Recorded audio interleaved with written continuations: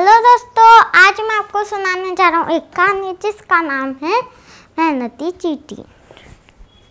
एक गांव में एक चींटियों का बंधन था।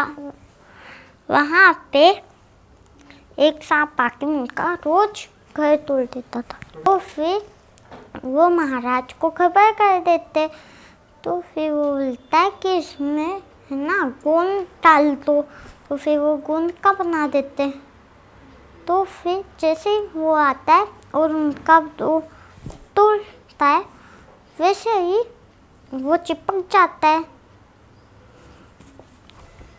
इस कहानी से हमें ये शिक्षा मिलती है कि हमें किसी भी चीज़ को एकदम से कोई बनाए मेहनत से तो उसको तोड़ना नहीं चाहिए। ओके बाय फ्रेंड्स, अगर आपको मेरी वीडियो पसंद आई लाइक करिए, शेयर करिए और हमारे चैनल को सब्सक्राइब कीजिए। Okay bye friends, thanks for watching, bye bye.